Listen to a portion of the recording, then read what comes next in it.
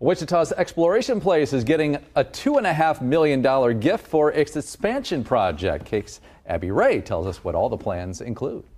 Wichita, this county, and this region deserves projects like this. Today, a major announcement at the Sedgwick County Commission meeting. Exploration Place is receiving $2.5 million in funding for their upcoming project, EP2. So this first 23 years have been largely focused on what happens inside the building, but this next vision for us focuses on what happens outside the building. This project is set to roll out in 3 phases. Phase 1 is a riverfront amphitheater overlooking the Keeper of the Plains. It'll break ground later this year. The next phase is what we're calling a destination playscape. So this is a play area that is so cool that is the kind of things that people will literally get in their car and travel here to see. And the 3rd phase will include expanding interior exhibits. The project, which is set to be completed by 2026, will benefit more than just the local children of Wichita. This project will be a remarkable addition to our quality of life offerings, and we need projects like this to attract and retain